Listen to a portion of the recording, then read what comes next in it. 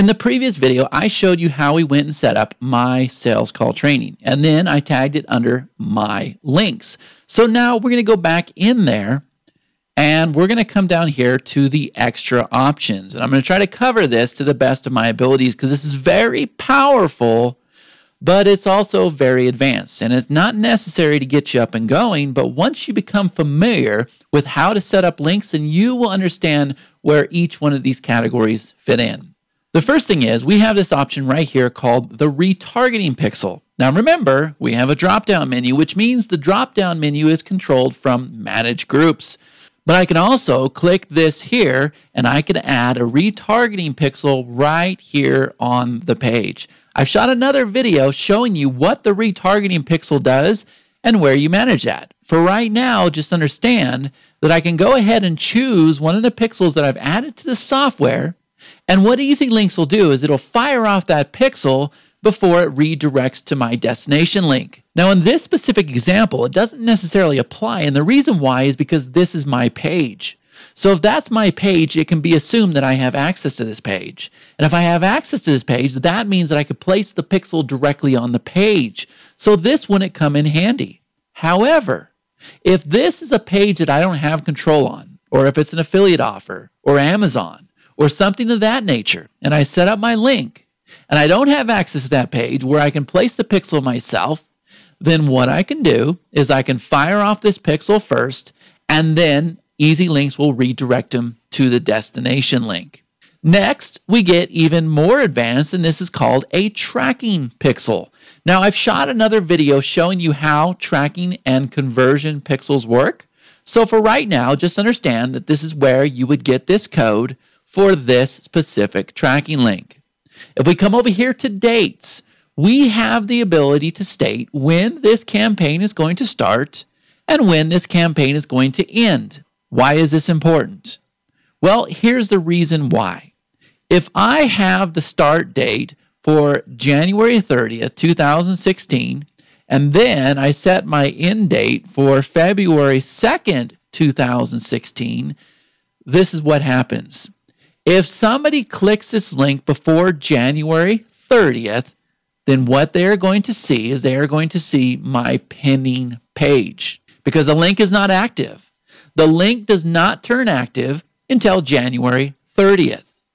But on the same token, after February 2nd, the link automatically goes to a completed status, which means at that point, they are going to see the completed status holding page. I want you to understand what I just said. You can now automatically state when your link should be active, and then what EasyLinks will do is it will handle showing them a pending page and a completed page based on the dates that you have set up. And once you understand that, you will understand that this is one of the most powerful features that EasyLinks has. Now we're going to come over here to the holding pages. This is very easy. When your link is in a pending or a completed status, this is the page that will show for pending. This is the page that will show for completed. And I just told you how your status will automatically change once you have your date set. So I can come over here and I can say, okay, for my pending page, I'm going to set it to this. And for my completed page, I'm going to set it to this. You can also go ahead and add these pages right here on the fly. I shot another video showing you why it's important to have your pending pages and your completed pages. And we've also got what are called default pending pages and default completed pages, which means if I forget to come down here and set my holding pages for this specific campaign, it's okay. My default pages that I have set up inside the managed groups will kick off when it's in a pending and completed status. As complicated as this may sound, it is very easy once you understand it. And again, extremely powerful.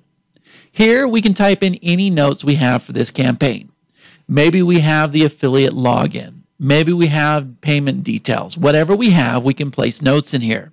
We can also go and load an image that pertains to this link. So if we take a picture of it, if we take a screenshot of it, if we have box shots, whatever we have, we can go ahead and upload them, and they are tied to this link.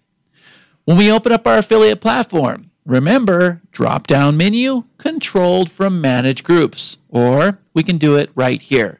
This is where we can go and we can choose whatever platform we have set. And finally, one of my most favorite features, we have the master campaign. All you need to know about the master campaign right now is you will choose the master campaign for this specific link, and then when you're viewing the master campaign, you will see this link inside the master campaign. And once again, we shot an entire video covering the master campaign alone. So when you're done, you would just go ahead and click save. All your extra options are now applied to your link.